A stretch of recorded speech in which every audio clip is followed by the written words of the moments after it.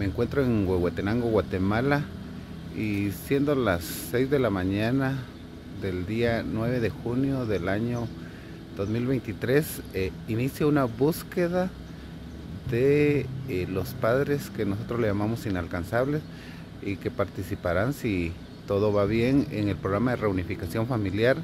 Espero tener buenas noticias y éxitos.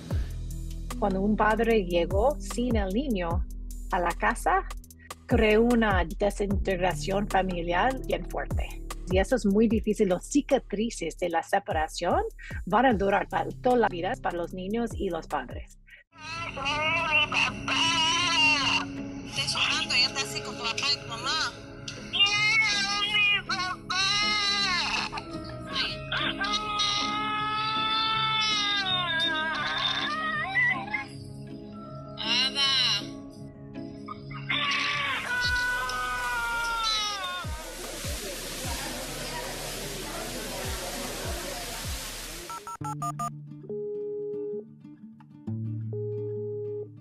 ¿Cómo funciona? Es como hay un nombre en una lista. En el inicio, alguien le intenta llamar para decir que hay un proceso para regresar a los Estados Unidos.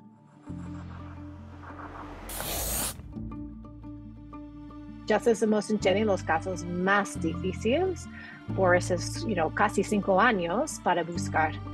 Entonces, que llega a nosotros en los Estados Unidos la información y nuestro equipo legal organizan y designa la búsqueda a un defensor. Entonces, miran cuál es el defensor más cerca, quizás donde pensamos está el padre.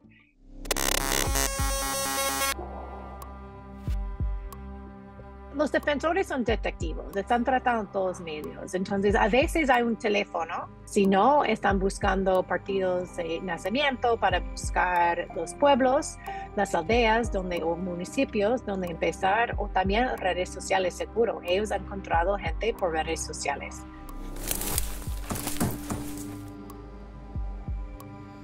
Hay zonas que están con mucho narcotráfico. Eso también presenta un montón de problemas de seguridad. Otros desafíos como el clima. Había 2 huracanes, Iota y Eta. Luego, siempre un desafío es accesibilidad. A veces esas comunidades son muy retirados y muy difícil llegar. Y algunas veces ni tienen carreteras. Es completamente diferente caso a caso, ¿no? Si tienen una dirección, boom, directamente a la casa. Si no están directo, quizás tienen un pueblo, van al pueblo y van a la bodega para preguntar si conocen a este fulano tal. Si no, va a la iglesia, empieza así poco a poco. Y puede ser que alguien dice, oh, sí, lo conozco, pero no está por aquí, pero allá está su primo. Allá al fondo, en todas esas montañas, están los municipios de San Juan Izcoy, San Pedro Soloma, Santa Eulalia y muchos otros municipios del área norte de Huehuetenango. Y justo por ahí es donde se encuentran viviendo muchos de los padres que buscamos. A estas alturas llevo ya 4 horas y media de viaje.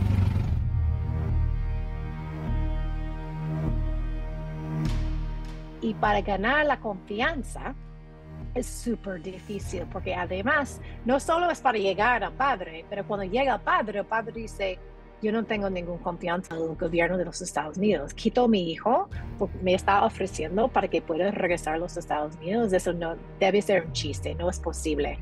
Ha sido lo más triste que me ha pasado en la vida.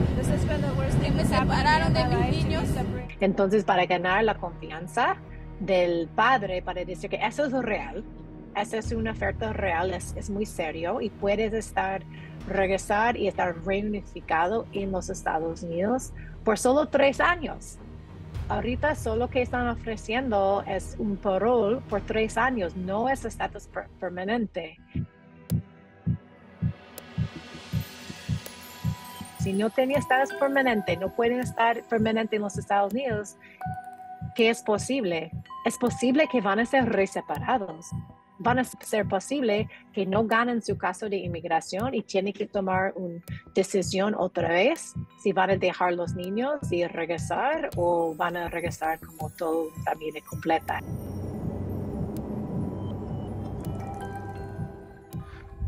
Luego de realizar la visita, se estableció que el padre no se encuentra aquí. Ya no se pudo avanzar más con el caso por el momento y se tiene un número de teléfono para continuar seguimiento vía telefónica.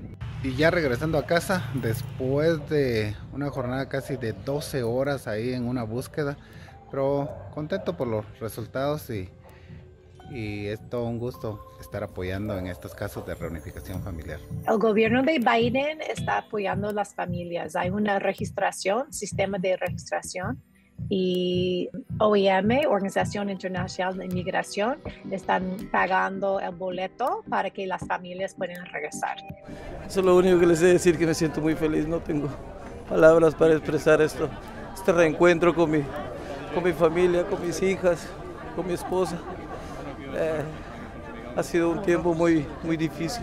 Yo creo que hay una alegría muy, muy fuerte y luego es difícil porque de repente están en otro país. Los niños han crecido, ya están comiendo hamburguesas, están hablando inglés, están navegando.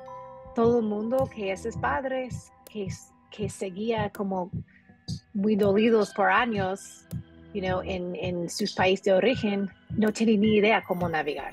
No habla el idioma, no tiene trabajo todavía. La madre o el padre que llega tiene que completamente reorientar a un nuevo país y nueva situación. Con niños que después de los primeros momentos de alegría, todavía pueden ser enojados, dolidos. No es como perfecto cuando hay reunificación. Reunificación es el primer paso, ¿no? Los efectos en los niños de angustia, sin poder dormir, violencia, nervios, un montón de cosas los niños tienen que superar, y para curarse de sufrir algo así tan extremo es difícil de superar.